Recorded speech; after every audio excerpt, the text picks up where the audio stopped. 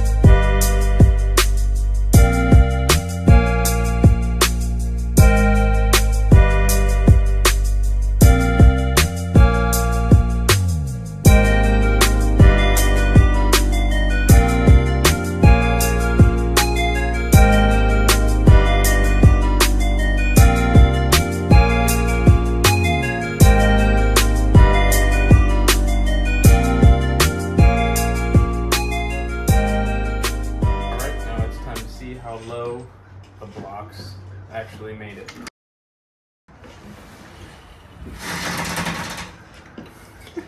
That is not too bad at all for just the blocks.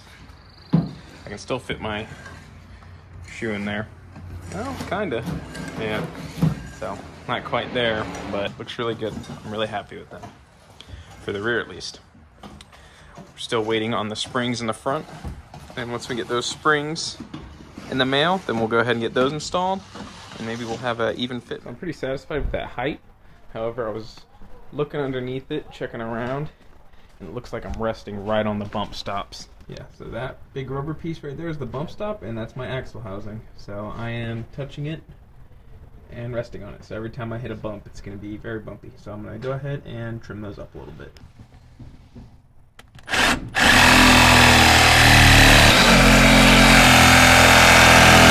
Easy. Just got those trimmed up, so hopefully I'm not hitting on them while I'm riding. Still waiting on parts. And the boredom can make a man do awful things to his car.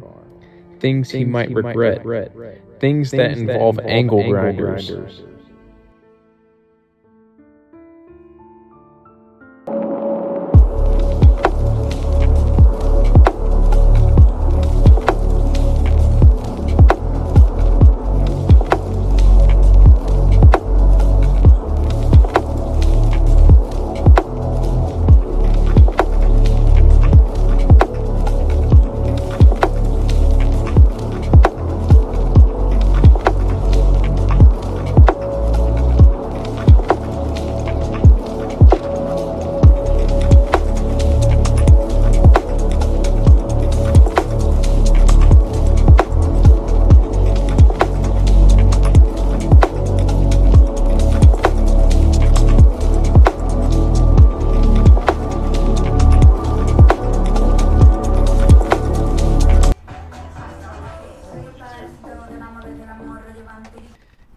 Alright, looks like the package finally came.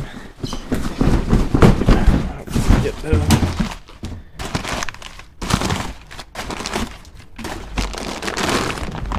Damn, no stickers with this one. But the other, oh, there they are. Nice. I swear, I just buy these parts for the stickers. There we go. One springy boy going up front.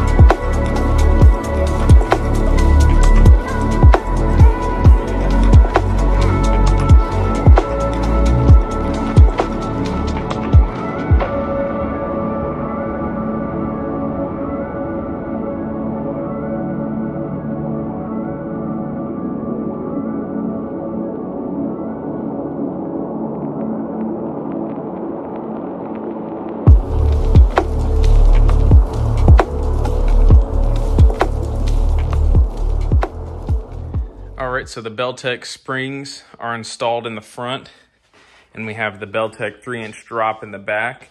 And so basically this is what it looks like if you don't do anything extra. So this is just the blocks in the back and just the springs in the front. All right, so with the rear blocks installed on the rear, you have about maybe 1.25 inches from the fender. And with the belltec lowering springs, this is the other side right here, on the front, you have just about 3 inches to the fender. So as you can see, it's really uneven, but what I'm gonna go ahead and do is flip the ball joints around so that, you know, we can probably get it 1.5 inches lower, hopefully.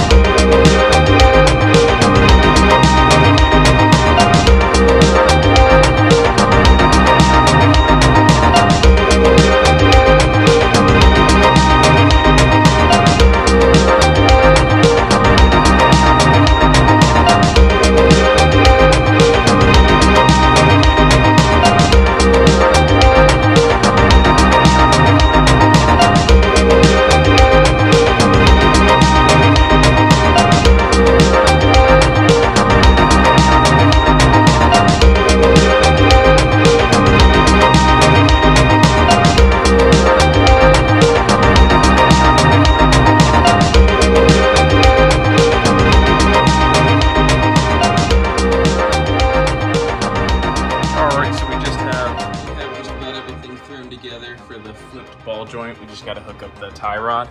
But you know, I got the lowering spring in and I had these, but you know, like I said, these are junk.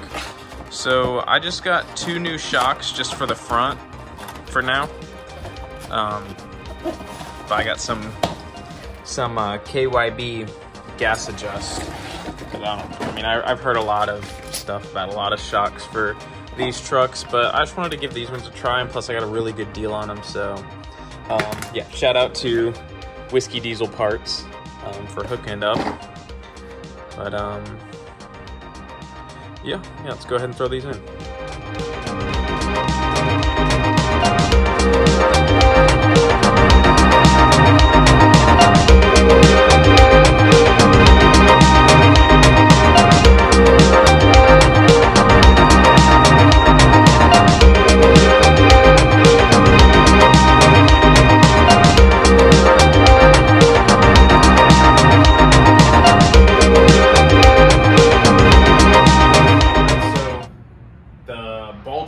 Flipped, I got the new shock absorber in, and I have the lowering springs in. So I think from wheel to fender we were sitting at about 3 inches, so hopefully with the flip ball joint we can go down a little more. Let's see how it looks.